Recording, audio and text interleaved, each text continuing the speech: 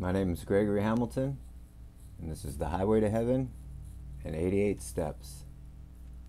And today is day 24 of one brick and one day, and it led to 24. 24 karat? You know, we all want the gold, right? And we have to work very hard to get the gold. And now that you've got all the gold, what are you going to do with it? You're going to sit there and protect it and hoard it and become a miser. Yeah, it's coming up on Christmas season right now. We all know famous Grinch stories and Ebenezer Scrooge.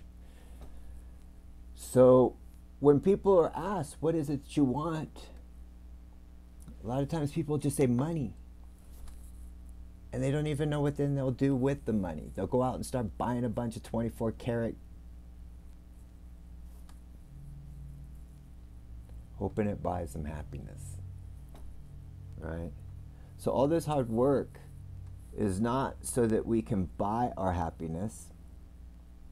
Yesterday we were talking about visualization, and how can you how can you blindly be visualizing? Does that even make sense? I did a lot of stuttering there, tongue-tied. So if you're not aware that you're talking to yourself, and if we don't take the time to stop and ask ourselves, what is it that I want to do with my God-given life, with my God-given talent, to bring happiness to myself, God, and others? Then we're constantly going to be chasing that 24 karat. And if we're blindly visualizing, what does that mean? Well, if you do get that money that you've wished for and you've now been magically given and you have it, you're going to visualize the next person that has a bigger bag of carrots.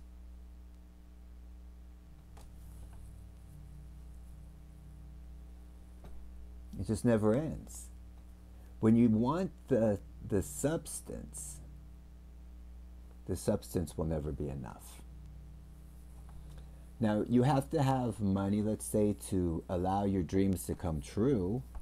And so this is the whole thing. How do we balance our life within this mental and physical?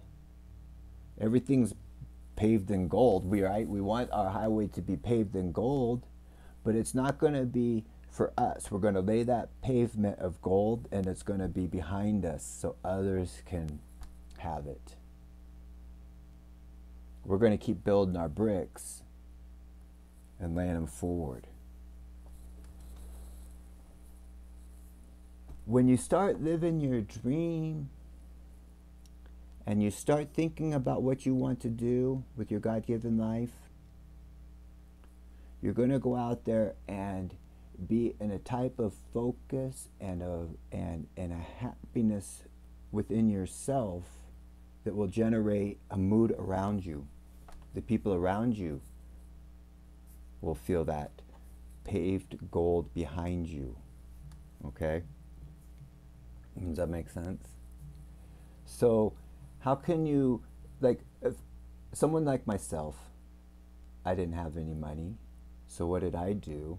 I went out and achieved the type of dreams and jobs that I wanted to do. So one of the things I did was I became a scuba diver tour guide. And I would hear daily affirmations of people coming from all over the world. This was in Maui that I was working at. And people from all over the world would come in daily. You're the luckiest guy in the whole entire world. Well, see, their visualization was blind of seeing just one aspect of what they want. You know, they've gone to they're doing the rat race wherever they were. They took the week off. They've come over to buy happiness. Then they see somebody else living a dream. And they think, wow, okay, well, this was wonderful. I enjoyed this job. It was a great thing. But then after a while, it became a job. Your attitude changes. I'm trying to buy happiness or find happiness. And so you have things that change in your life. Okay? When I left that job, there was multiple reasons, but one of them was that it was a very dangerous job, and I found out that I was risking my life too many times to save others. Now, it was their choice to be out there doing that. It's my choice to be out there to help them. But then there does become a point in time. You have to ask yourself, what is it that I want to do with my God-given life? And sometimes when you're doing your thing, there's going to be hazards all over the place that will help remind you that maybe you want to be doing something else, or that it's time to move on, or just be aware of your surroundings.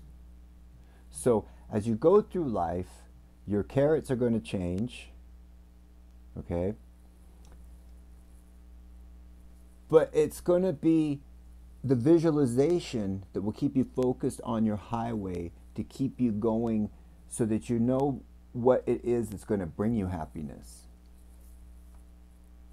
We've got ourselves built a highway. We've got now paved with gold. Let's go buy a brand new Corvette to drive on a brand new highway. This will bring us happiness. It'll be awesome. But will the payments that come along with it be worth it?